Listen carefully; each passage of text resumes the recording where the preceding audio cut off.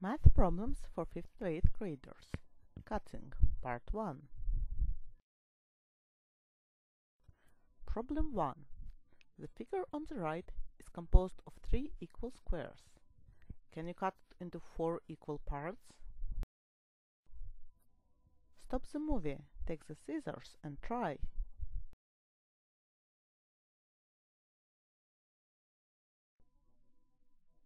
The answer. Cut along the red line. You will get 4 equal parts. Problem 2. Cut this figure into 2 pieces and rearrange them to make a square with a square hole inside. You want to cut the same way as in the previous problem. Okay, what then? That's right, move the inner piece to the upper right corner. You'll get a square with a square hole inside. Problem 3. Can you split a square into 5 equal parts? Come on, it's easy. Give it a try.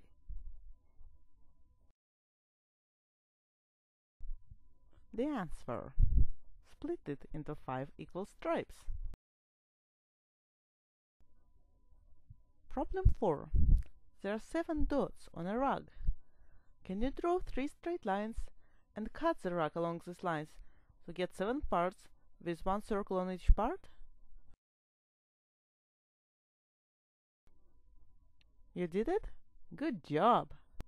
The answer. The 3 cut lines are shown on the picture. Problem 5.